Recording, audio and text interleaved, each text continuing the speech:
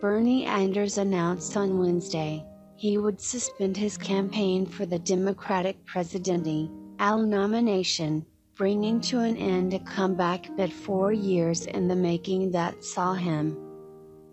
briefly become the frontrunner for the Democratic nomination.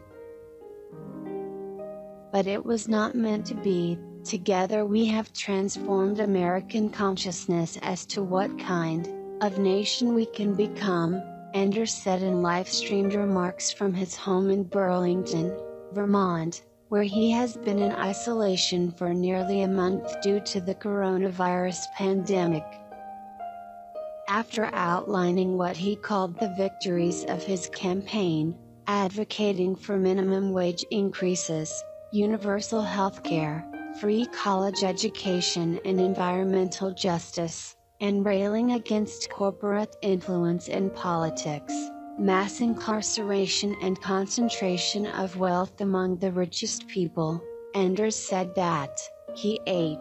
had made the difficult and painful decision that, despite his success among younger voters, victory was virtually impossible.